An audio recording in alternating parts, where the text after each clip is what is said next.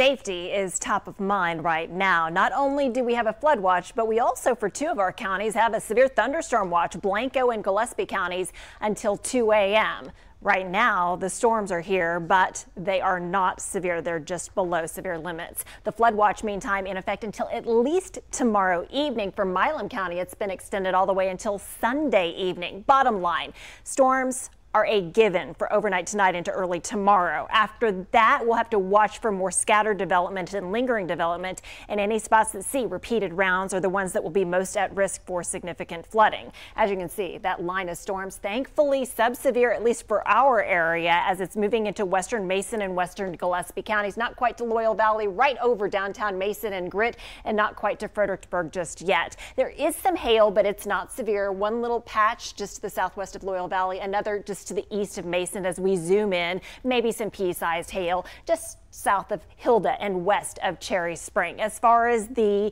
next towns to see these storms, the individual cells are pushing north-northeast, but the entire line is pushing east about 25-30 miles per hour. Loyal Valley 1022 for you, Castell right around 1032, and Valley Spring right around 1056. Let's head south into Gillespie County. Same song, second verse. This time for Cherry Spring at 1020, Fredericksburg about 1040, Eckert right around 1058. And I also want to point your attention to a thin line of storms out ahead of the main system right in here. This we'll keep an eye on to see if it strengthens, because the air here is a little bit more conducive for strong to severe thunderstorms still to develop. That about 55 miles away from Austin. So give it a couple of hours and that's when the storms will likely roll through the I-35 corridor. After that point, we have to watch very closely, because some indications are the storms might kind of stall, and that could add up to totals getting heavier east of I-35. So all types of weather that we're currently undergoing as far as timing these storms.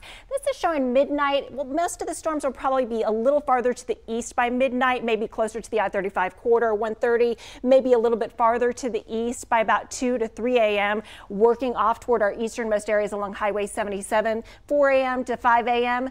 Here's where things get tricky. We could see the storms kind of stall, especially along and east of I-35. If that happens, that could contribute to some much higher rainfall totals. So just keep in mind that is going to be an eventual possibility, and that could lead to some heavier rainfall totals. Quick look right now at those totals, which could encompass or even beat 2 to 3 inches even during the overnight period before we see more rain chances into Mother's Day and all into next week.